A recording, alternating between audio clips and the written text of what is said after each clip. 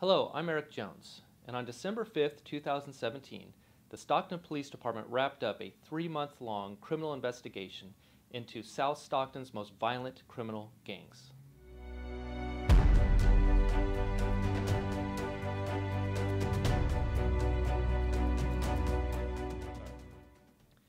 Conway Gangsters, East Coast Crips, Flyboys, Glock Team, Mob, and SVP.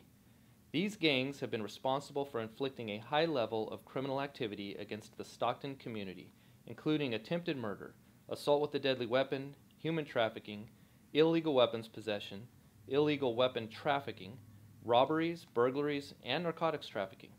This investigation was initiated in efforts to reduce the levels of violence occurring in Stockton and resulted in numerous felony arrests along with the seizure of weapons, drugs, and U.S. currency from their illegal activities.